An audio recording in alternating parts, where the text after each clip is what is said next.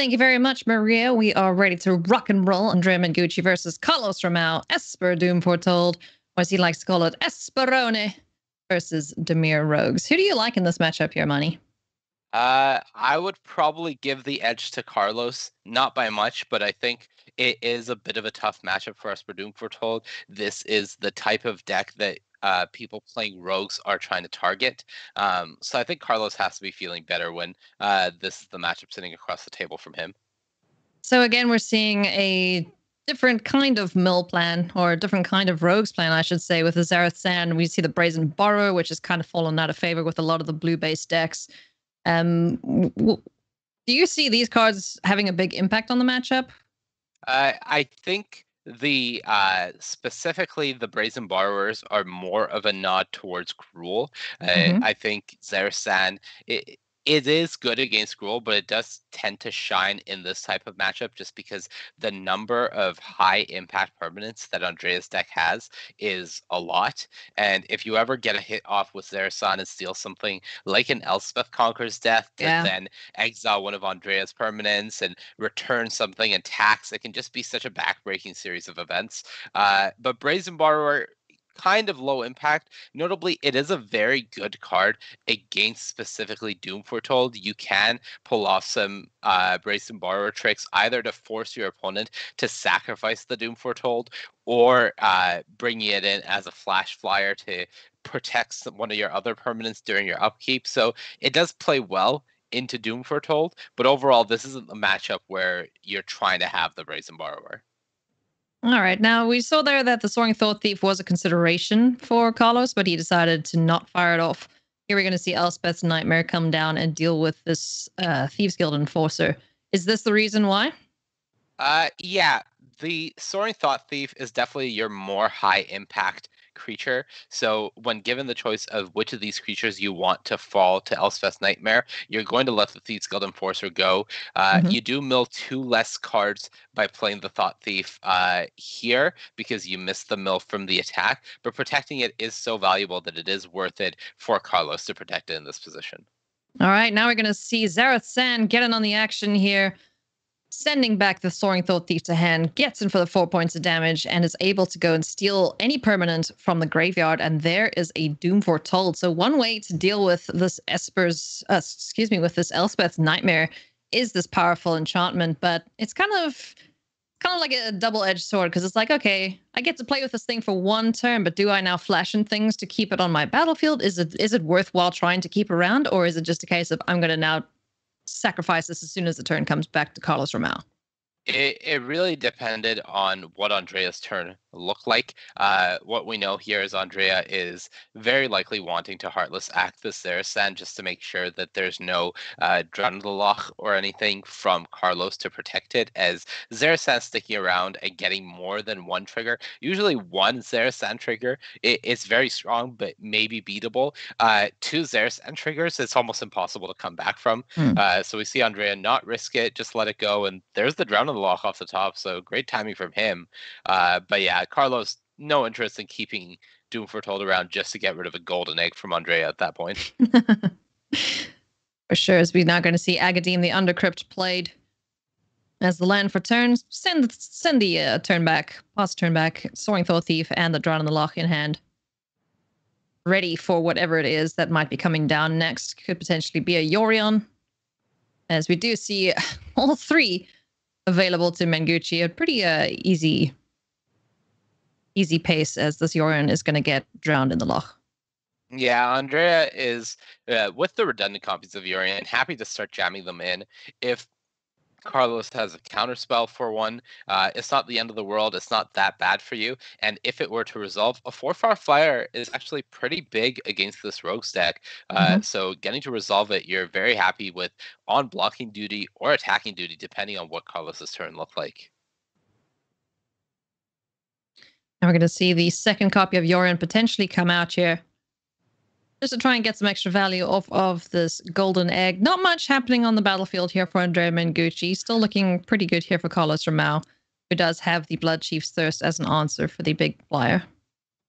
Yeah, Andrea prioritizing getting the Big Bird Serpent down on the battlefield and trying to get that extra card off the Golden Egg. His draw is a bit clunky here, does have access to that Glass Casket, but considering the Rogue deck typically has a lot of creatures with Flash, and here specifically Carlos's build even more so with the Brazen Borrowers, Andrea just wants to make sure to get some sort of board presence down rather than go for a line like Glass Casket, which is a bit slower and less value oriented. So we're going to forego the petty theft on the Brazen Borrower, just get an army of flyers down, make for a really, really big attack here next turn to Blood Chief's Thirst on the Yorion Sky Nomad. So in we go for 10 points of damage, down to 3 goes Andrea Mengucci. Yeah, no main deck copies of Shatter the Sky, so Andrea actually only has 3 copies of Extinction Event here. Is able to potentially survive should he draw a land here, as I believe this will allow him to Elspeth Conquers Death, the Brazen Borrower, and Glass Casket, the Thieves Guild Enforcer, allowing him to survive at a potential 1 life. I wonder if he has a good Dance of the Mans here, actually. Oh, he has a great Dance of the Mans.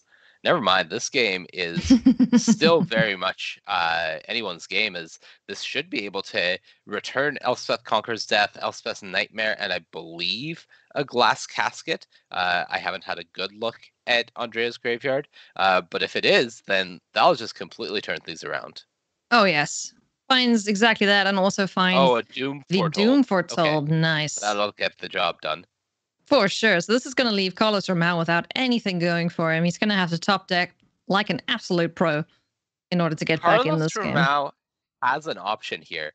He can activate Castle Lochthwain, and if he draws a flash creature that costs 2 or less, he wins the game on the spot. Oh, unfortunately, that's not it. But I love that he saw that line so quickly. Yep. It was worth a shot, but here we've got the Brazen Borrower, so we'd love to find a second copy of a flash creature, like you mentioned, because this would also present lethal on the next turn. But it's going to be a really tricky thing to get around. So Doom Foretold is going to sacrifice one of these artifacts or enchantments that are going spare, kicking around here on Mengucci's side of the battlefield. Draws. Yeah, but that was Carlos's window.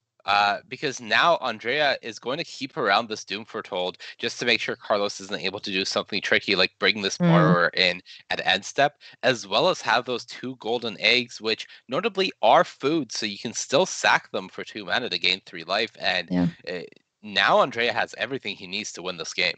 Yeah, and a second copy of Doom Foretold. So that's going to be the concession from Carlos Romao. Unfortunately, didn't find it. Didn't find what he needed to get that win. And the players are going to go to sideboarding as we are going to go to a very short commercial break, but we'll be back before you know it.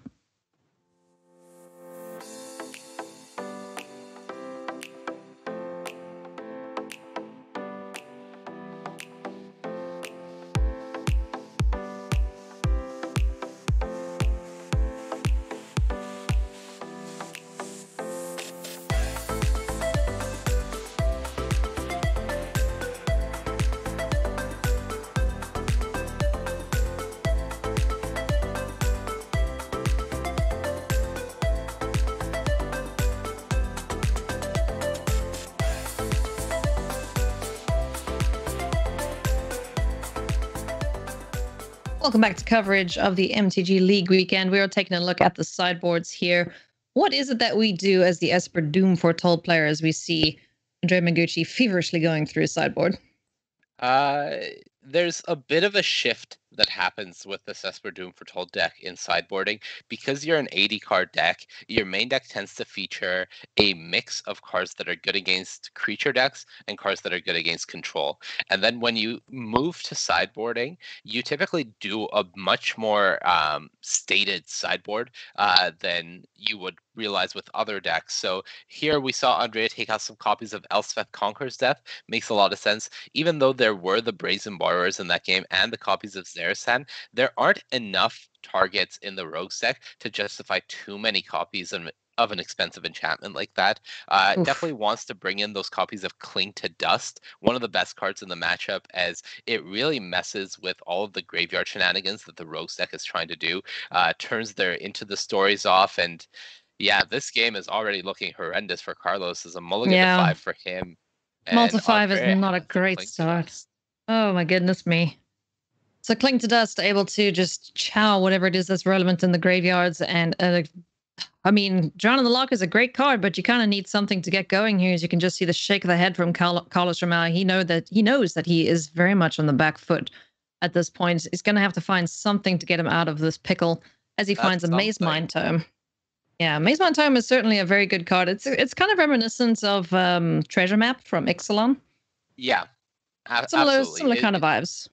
It's one of those cards that it doesn't give you immediate value, even though it kind of does because it has the scry ability, but it gives you a limited number of uses, and it's up to you to really make the most of them.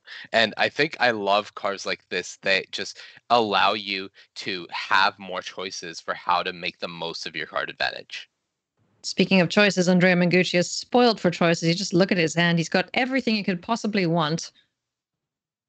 And the kitchen sink in this matchup. Carlos looking at another Drown the Lock, but 0 cards in Andrea Mengucci's graveyard.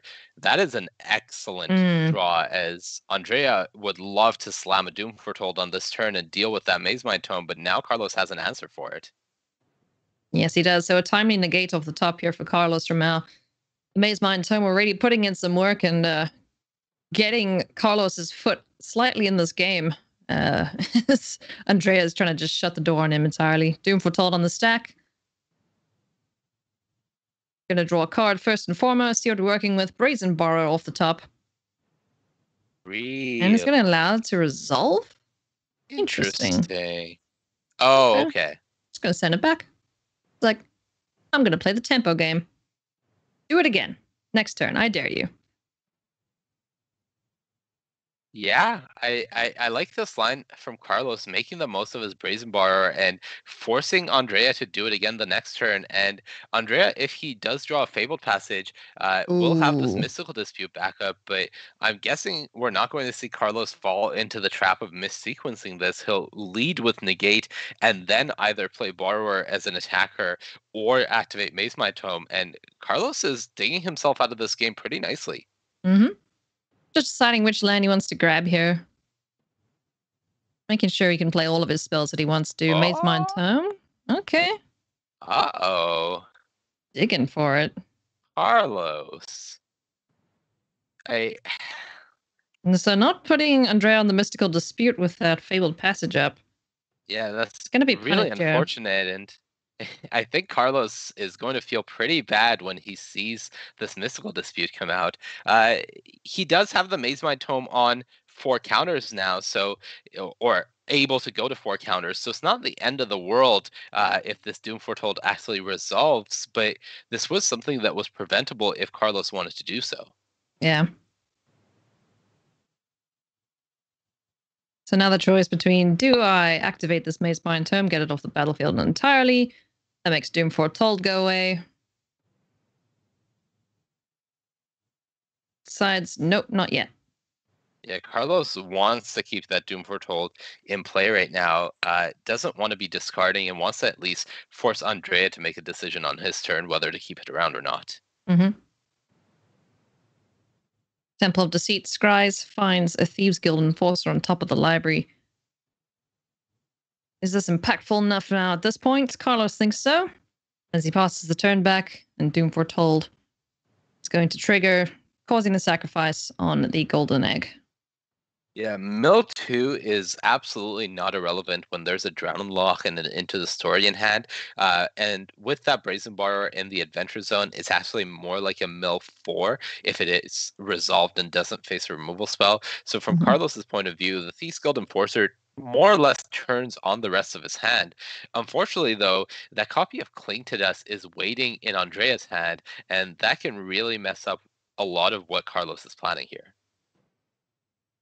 Well, first things first, Treacherous Blessing on the stack, Drown in the Lock is going to potentially deal with this. In response, we're going to Cling to Dust, though. This doesn't blanket, though, right? No, unfortunately not. Just, in essence, replacing itself. So, exiling something from Andrea's graveyard won't cause this to blank. Or No, fizzle, as it were. Andrea could use it to try to draw a counterspell. There Mm-hmm. are 4 mystical disputes in his post-board build, so it is certainly possible that he draws a card off of this and finds another copy of that mystical dispute. However unlikely it may be in the 80-card deck. He would love to force this treacherous blessing through, Mm-hmm. which is why he does end up going for it. But it's unfortunate that it was the exact number of cards in the graveyard that didn't impact it. Yeah. All right, so no cards for you, friend. Says Carlos Romao as the Brazen Borrower now makes its way onto the battlefield.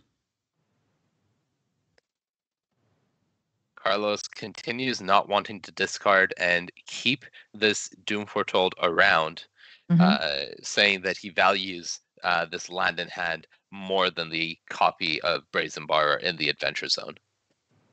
Ooh, Agadeem's Awakening. That's a nice pickup. It would be better if there was a bit more. Yeah, it would be better if there were more things in the graveyard. Yeah. So that's going to go to the back.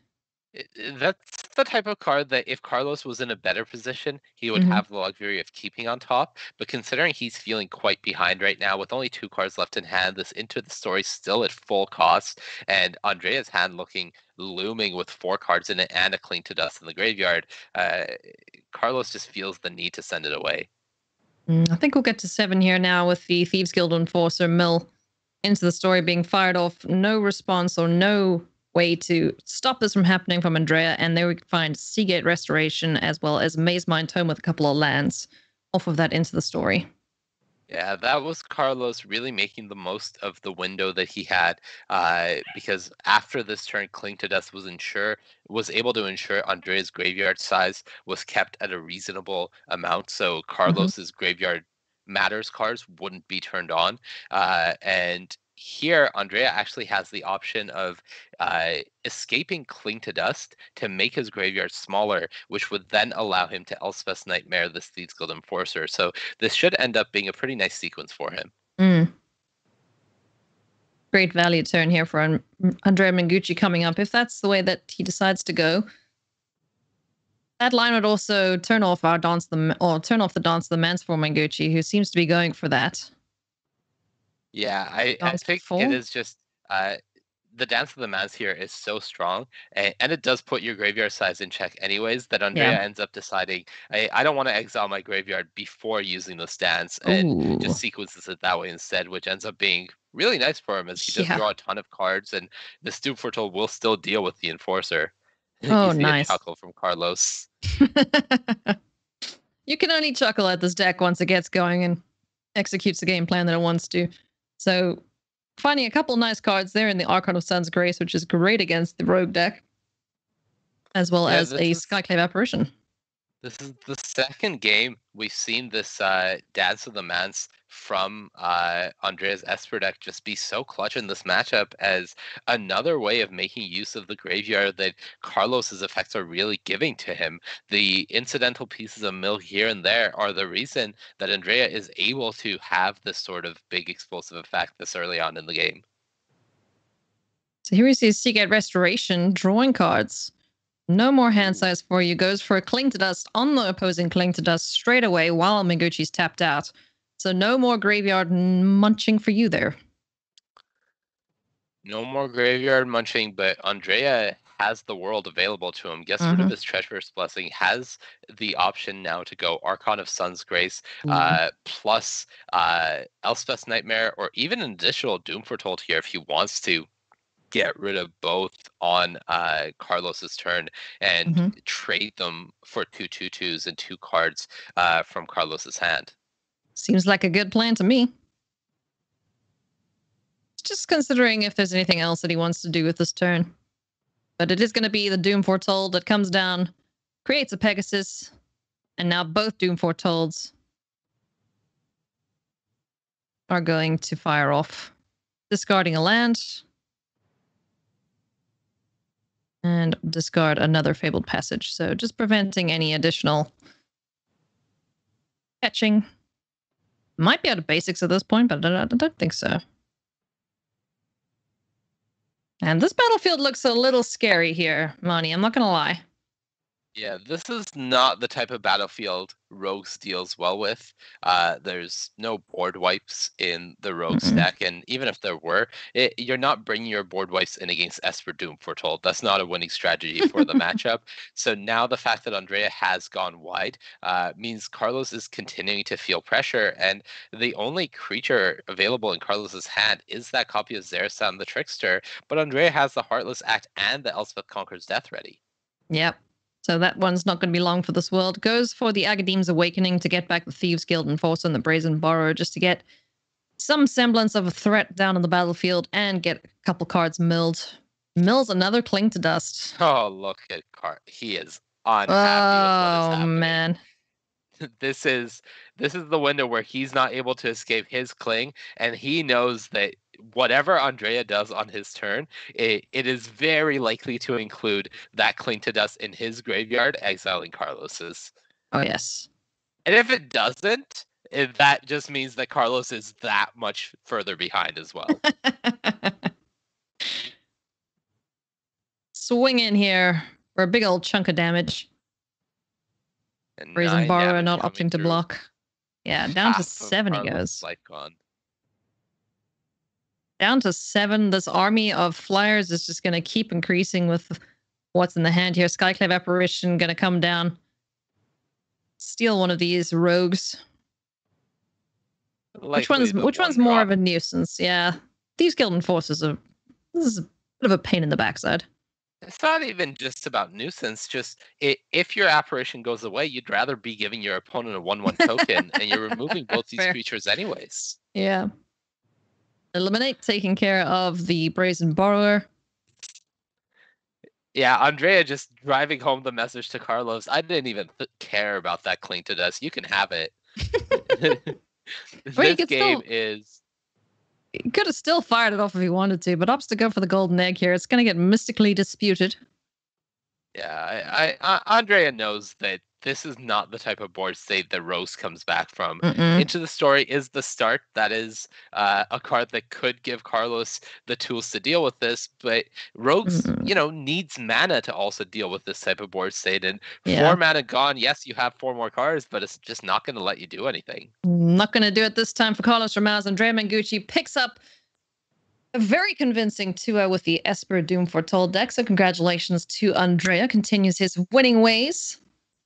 So thank you very much for hanging out with us today, my friends. If you are joining us wherever you are around the world, appreciate you being here as we check out the MPL during this league weekend. We're going to go to a very short commercial break, but when we're back, we'll have... Oh, we're actually going to an interview with Andrea Mengucci. So let's go hear what he has to say.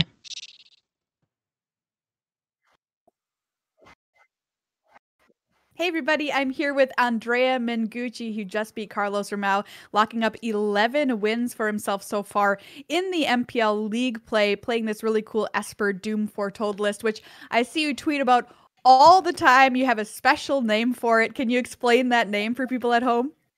All right, the name of the deck is Esperone, which is basically the name that I'm referring to Esper Control ever since like War of the Spark came around. So since pretty long time ago at this point, and I really enjoy playing control decks.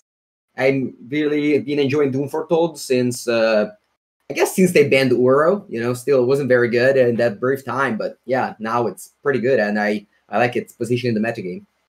Yeah, and talk to me a little bit about Esperone and the suffix meaning something in Italian, meaning big. Yeah, so Esperone means so in Italian you have Ino for something small like Esperino and Esperone. And back in the days of Esper Hero, I was playing the control version, the one with Kaya's Wrath, and so I was playing Esperone. And now Esper Hero is gone, but I'm still playing the control version of the deck. I love it. Can you talk a little bit about people who have brought a Mardu version of this Doom Foretold deck? Why do you think Esper is better if you do? So I really think that Omen of the Sea gives you a lot to this deck. Omen of the Sea is a great cantrip. So you see that Raphael Levy is playing Lithoform Bright, I believe it's called, and it's the enchantment that draws a card. Yeah. I mean, Omen of the Sea is just much better than that. And once you draw one Omen of the Sea, your Urian will be better. Your Dance of Demands will be better. Of course, you also have access to Dance of Demands. And then you have access to Mystical Dispute, which is a great answer to Soaring Thought Thief or Into the Story. So you're also better against Rogue. Sure, you might be slightly worse against Gruul, but I honestly didn't... I mean, sure, like, Gruul is a very good deck, but I didn't expect, like, 12 Gruul. I was still expecting a bunch of other decks. And I would say I kind of got it right since I'm only playing against 4 Gruuls in these 11 rounds this weekend. So I really like the deck choice. And yeah, pretty happy with the list. I've seen many people playing Maze Mind Tome over Golden Egg, and that's the thing that I really dislike mainly. Yeah, you've got to have the Golden Egg. I saw you talking about it in chat too. Yeah. For you overall, Golden Egg fixing mana. Go. Sorry. Oh no. Yeah, fixing mana is so important in this list, as you were pointing out. Yeah, exactly. Fixing mana, gaining life, it really does a lot of things, and often you don't have time to spend 2 mana on it. So for you overall in this league weekend tournament structure, we're on the 2nd of 7 of these league weekends. How has it been for you playing these high stakes Magic matches from home? I generally I mean, obviously, just like everybody else, I prefer way much in paper tournament, but I've been preferring these kind of events because they are fast. Mostly the rounds, don't take an hour and a half like most of the others I've played, and also they're only like 6 rounds, and they don't go up until 3 a.m. in the morning. Around 11 p.m. I finish my matches and I'm satisfied. And I would say that the time zone is mainly the thing that I really prefer it this way. So have you been having some extra good Mengucci cuisine when you're at home all the time? Yes. I managed to always sneak in some good meals in the weekend. I kind of plan it because I tell my father that I won't be able to have dinner with them, so we have to have a special lunch. So, in these weekends on Saturday and Sunday, I'm having always good lunch. Awesome. I love to see your tweets about the great food that you're eating. Andrea Mengucci, best of luck to you the rest of this weekend and through the rest of the league. Thanks for talking with me.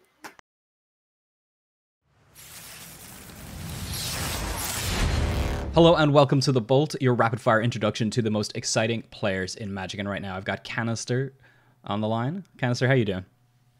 Pretty well. Good. We'll get straight into some questions. What is the best color of mana? Colorless. But that's not a color, but KCI produces it. Do you have a favorite format? Yes, modern. Do you have a card that you really hate to see across the table from you? I get really annoyed by Karn the Great Creator, as it's a card that does a regular thing, but also has a 10% chance to be an absolute killer for your deck if your archetype just happens to be artifact-based. Oh, yeah, fair. So that would be it. Do you have a favorite color combination? Blue-green, because it's strong. Yeah. What do you prefer, aggro or control?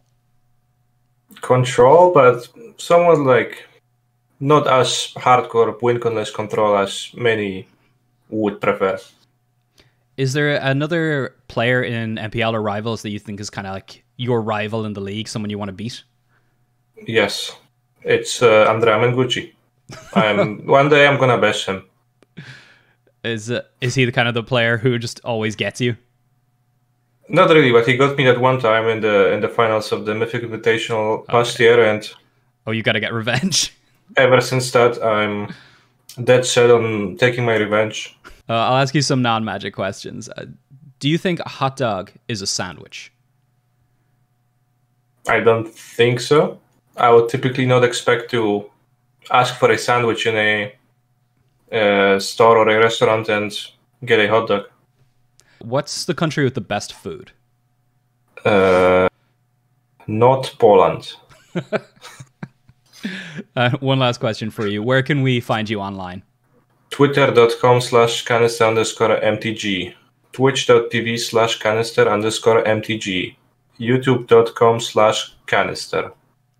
Awesome. Not MTG.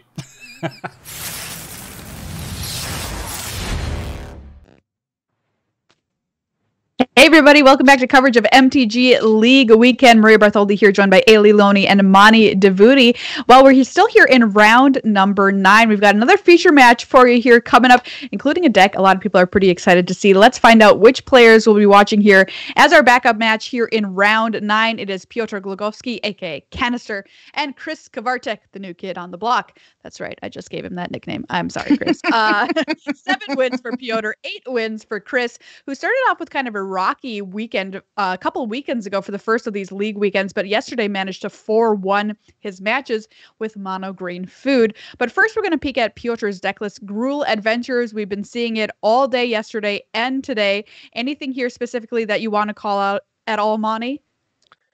Yeah, this is a bit of a different build of Gruul than we're used to seeing. The main things to look at are the 2 copies of Stonecoil Serpent and the 3 copies of Gemrazor. This build feels like it's a bit more tuned to try to answer some of these Esper decks while also having some splash advantage against the Gruul mirror by being able to answer cards like the Great Henge and Embercleave with reasonable main deck cards. But in order to do so, Piotr is giving up on some of the main deck copies of Fire Prophecy that we're used to seeing. There's less Scavenging Oozes, there's less cards like Vivian Monster's Advocate, no main deck Questing Beast, no main deck Primal Might. So there's definitely some give and take here in order to get some of these more main deckable hate cards like Gemrazor in there. Let's peek at Chris Kavartek's deck list, this mono green food list that I know some people have had their eye on here. He talked about it with Magic Esports on Twitter and said, I dismissed this deck initially because it felt underpowered, but once I cut bad cards like Wolf's Little Haven and Kogla and added good cards like Lovestruck Beast and Henge, the deck began to feel way better. Mani? Yeah, I mean, this mono green food deck is still a bit of an unknown entity in the standard format. We're not really sure how it fits in and where its place is, but what we do know for sure is Wicked Wolf is really good against Gruul, and that's one of the primary reasons we see people running this deck is it may be the best Wicked Wolf deck. And another card that just hasn't really had its day in the sun in standard yet, but is a very powerful card is the Feasting Troll King. So this is a deck that is trying to maximize those cards while also being able to play such powerful cards like Bonder's Enclave, having a land that is able to provide you constant card advantage. So I like a lot of what this food deck is doing, but we're still not sure if this is the real deal or if it's more trying to be cute. Okay, so I'm super interested to see if this thing can take it down. And yeah, that Feasting Troll King just does not stay dead. Sometimes dead is better. Anyway, let's get down to the feature match. I'm going to stop quoting Pet Cemetery. Take it away. Thank you very much, Maria. All right, well, here we go, friends. We are riding along with Chris Kavartek on the bottom of your screen with Piotr Glogowski up at the top there. Gruul Adventures versus Mono Green Food. Now, I've played around with this Mono Green Food deck a little bit, and it can do some silly things, Mani. If I'm not mistaken, it can get Feasting Troll King out on turn 3. If you get Goose into the Tangled Florahedron with the... No, we need one more mana. We need one more for the Castle Garenbrig, then to be able to get the Goose, then to be able to get the Feasting Troll King out. That'll do. 3, turn 1, land Goose. Turn 2, land Florahedron. So it's possible for sure. That is the quote-unquote dream draw of getting the Feasting Troll King down. Troll King is very impressive against these creature matchups like Gruul because it has the power combination of Vigilance and Trample. So it's good on attacking, it's good on blocking, and it's recurable, so it's just kind of a threat that doesn't really die. The fact that this deck can generate enough food to bring you back multiple times, even despite the fact that it itself only generates 3 food, is part of why it fits so well into this deck. But, you know, it is a 6-cost creature, so if you don't have that sort of dream curve, it can end up being a liability sometimes. It can at that, so we'll have to see what happens as Chris Kavartek had a bit of an unfortunate mulligan to 5, but 2 Lovestruck Beasts come in to save the day and just keep the creature count higher than what Chris Kavartek was looking at initially with that hand that he kept. Yeah, double Love Struck Beast, 5/5 body's really good against Gruul. It's one of the cards that we see most just halt the aggression in the Gruul mirror, is because neither player is able to attack through the other one's Love Struck Beast. And for Kvartek, who is behind on this board, behind in this game, this is the type of card he needs to buy him some time. Maybe get a couple of activations off of that Bonder's Enclave and try to recoup the card advantage that he lost in those mulligans. Yeah, but now we're going to see something I was wondering if Glogowski was going to do. Gemrazor onto the Brushfire Elemental. Just going to make a big old 6/6 and start smacking you around, Chris Kvartek. Big old chunk of damage there. Yeah, that's a great way of getting through this Love Struck Beast, as that Gemrazor is now representing a 6-power attacker. And this is a really interesting attack from Chris Kvartek, as it's indicating that he has no intentions of trying to block this Gemrazor, as a single landfall trigger now makes it bigger than the Love Struck Beast. And fortunately for Glogowski, he has a Fabled Passage in his hand, so he has access to more than one landfall trigger should he need it. Seems to be deliberating on whether or not to play out the Shadow Skull smashing. What do you think is his reasoning?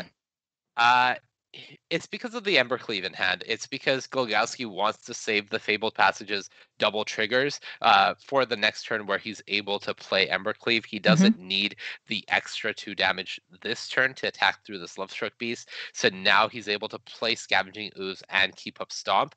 And next turn have Fabled Passage plus this Brushfire Gemrazor monstrosity to have a 9/9 double strike trample, and Kvartek will be only able to watch in horror as his life total disappears. Dwindles beyond hope, as Bonecrusher Giant just going straight to face, down to 5 now. Here come the lands. Here comes the cleave. This game's going to be over very, very quickly. That's Glogowski making a statement that you have 12 toughness, I have 18 trample. 5 will not be enough for you to survive, and doesn't even attack with the Scavenging Ooze. Is not going to wait for Kvartek to block. He's going to send the message of, you are dead. Let's go to game 2. Yes, dear friend, you are dead. May we proceed to game 2? Yes, says Chris Kvartek.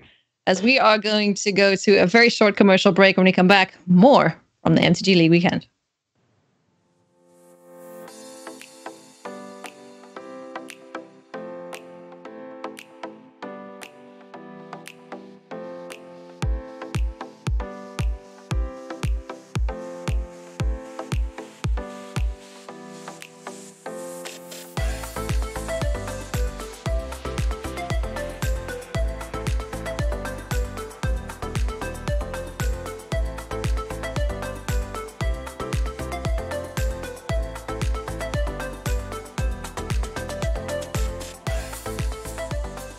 Welcome back, friends. We are checking out the sideboards here for both players. Now, Glogowski absolutely just ran over Chris Kvartek there, playing the big dumb green deck, might I add. But Gruul just so good. It was very close. Yes. Competitive. That's not to say that this green deck can't do things, though. We've seen Kvartek has been having a pretty good weekend so far, but maybe, just maybe, this Gruul deck is just way too good. But we'll see here as we go into the post board. Game number 2 here between Gruul Adventures and Mono Green Food. Chris Kvartek on the play, leading off with a Gilded Goose. Yeah, I think Kvartek's deck is absolutely able to put up a fight in this matchup, but it's really difficult when you're starting off on 5 cards as well. And that first game was just pretty unfortunate for Chris. Wasn't able to really put together anything he needed to cobble off that ideal position.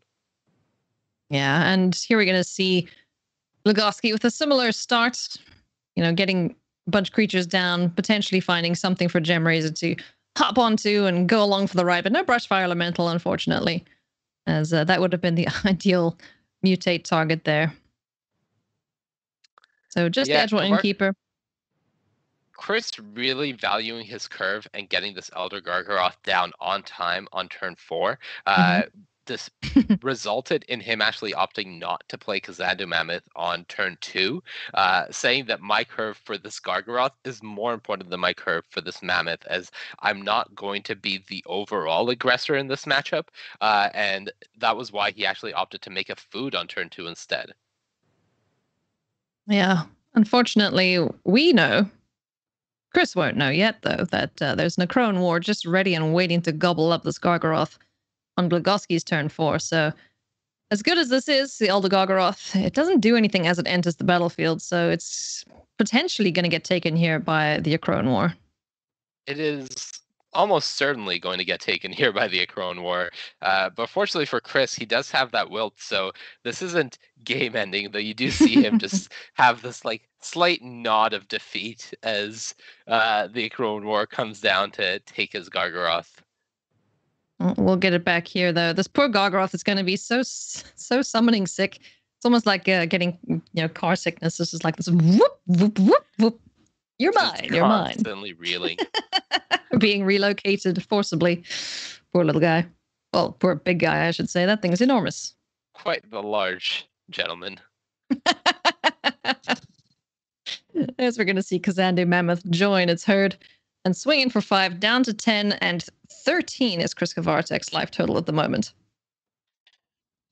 Yeah, Chris does have access to this Embercleave. No third red mana to try to put together a lethal with Embercleave plus Rimrock Knight, as that would be something that could catch Kavartek off guard. But as it stands, I think this game is looking quite good for Kavartek. Unlikely for him to throw his Gargaroth in the way of a Lovestruck Beast if Glogowski is telegraphing an Embercleave. So instead, Glogowski just decides to develop further and try to set up for potentially a more explosive next turn in terms of attacks. Yeah, just getting a bunch of creatures down, try and overwhelm Kavartek, who is going to try and string together something here with the Trail of Crumbs. Does have the goose and the food, so can get that powerful combo off. We'll just be able to dig through the library. But first things first, let's go swinging and see what creatures we can get off this battlefield. Yeah, I think Kavartek realizes that these mammoths and this Gargaroth have less value as blockers as time goes on, and this Gruul deck has the ability to draw its Embercleaves. So instead, he's just going to put the pressure on, get the attack in with the mammoths as 5/5s, and make a beast to keep Glogowski's board in check while expanding his board further. Yeah. Shadow Skull smashing off the top there. That'll be a way to get rid of these 3/3s when they're not unable to boost themselves up. Also, Gemrazor a consideration. It's a little awkward, though, mutating it onto the Lovestruck Beast. So perhaps we see a Scavenging Ooze come down to get rid of this Trail of Crumbs. Yeah, really don't want to put Gemrazor in a Lovestruck Beast and almost waste it. But at the same time, it's just a matter of what is Glogowski's second card going to be here. I think Scavenging Ooze makes a lot of sense. He doesn't have the life total to spare to play the Shadow Skull Smashing untapped. So this looks like a pretty good turn for a Scavenging Ooze, Gemrazor, tapped Shadow Skull Smashing, which would turn on that Embercleave Rimrock Knight combo for the next turn that would potentially give Glogowski a lethal out. Unfortunately, I do think... Sorry, go ahead. No, you go ahead. I was going to say, I do think we're going to see Kavartek eat one of these foods on the end step and pad that life total a bit, as well as draw a card with this Trail of Crumbs. Oh. I'm going for it. Ballsy.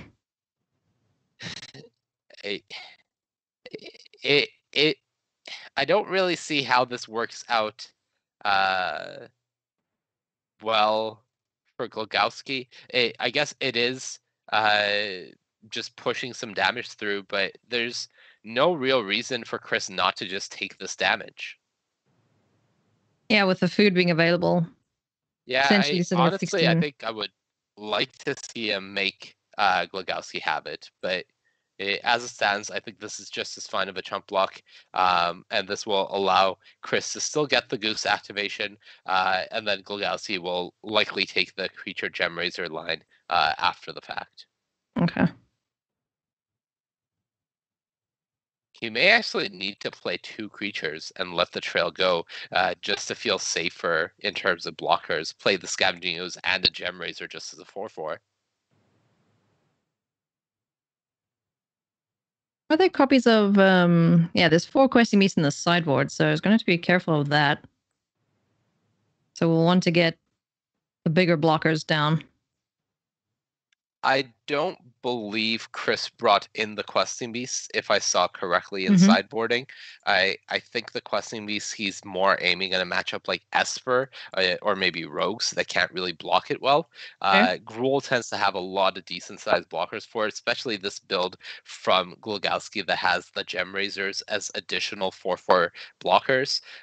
So potentially just Chris looking for something like a Wicked Wolf here to try to push through lethal. Yeah. Unfortunately, doesn't find it, just grabs a land. Finds another Trail of Crumbs with the Trail of Crumbs activation before the Gem Razor dealt with it.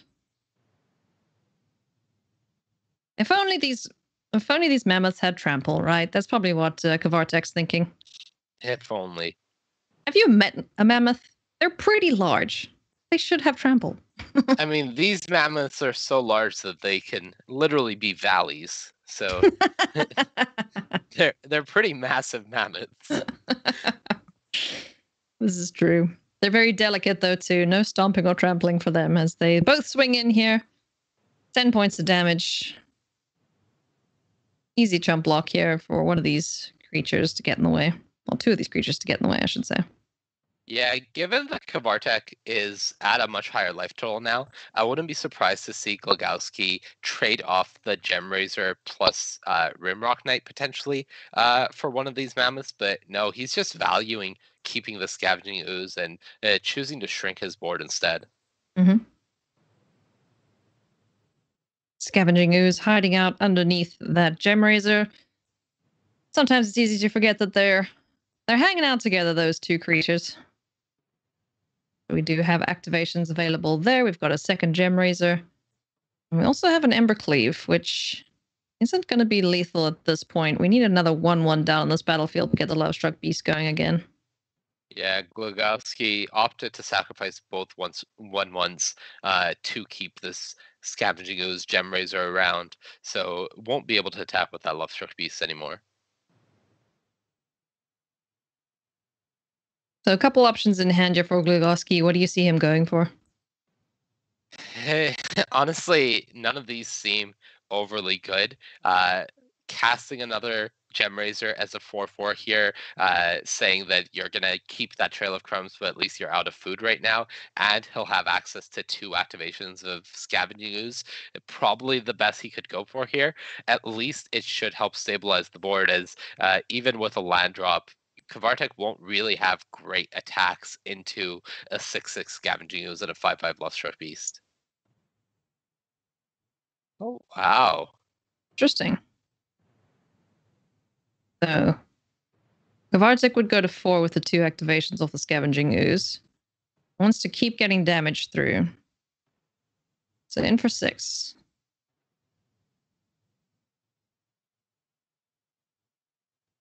Yeah, but this is Glogowski now committing to going to 1 and chump blocking one of these mammoths, trading with the other, all to put Kavartek down to 13. This is the potential for a pretty large attack with the Embercleave Rimrock Knight, as well as I believe only 1 Scavenging Ooze activation right now available to him, but he knows about this Elder Gargaroth in Kavartek's hand, so even though this would be a 20-point attack there, Elder Gargaroth would be able to block plus gain 3 life to actually prevent this from being lethal from Glogowski. So it's looking like Chris Kavartek is going to pick up this victory here. I mean, unless Kavartek doesn't block, is that the only way that Glogowski wins this one? Kvartek is definitely blocking. I think the only way Glogowski wins this one is if Kvartek doesn't choose to gain 3 life.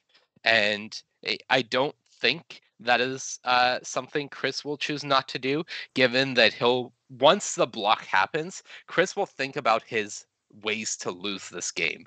Mhm. And I think at that point, the only way would be exactly Embercleave Rimrock Knight. And if Chris goes through that thought process, he'll land on gaining 3 life to ensure that out doesn't exist.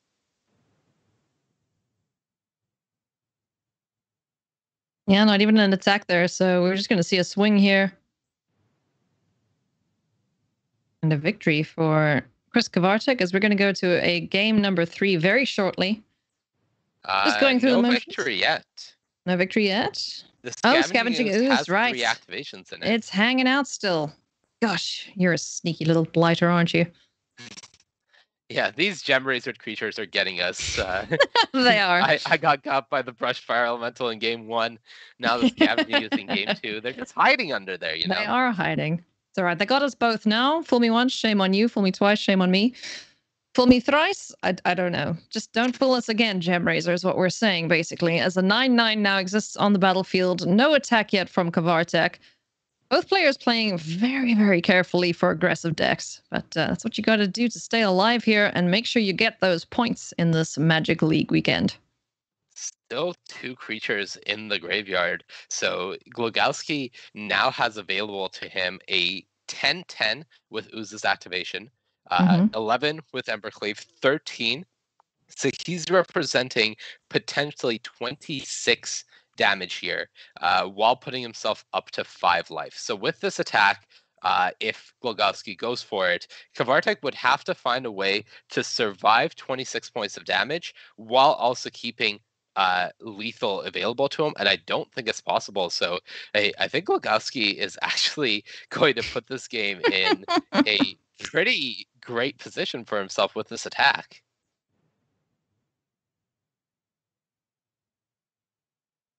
All right, so Gem Razor in the red zone. Just one more consideration. Is this the only one we want to go with? Do we want to go with the Brushfire Elemental 2?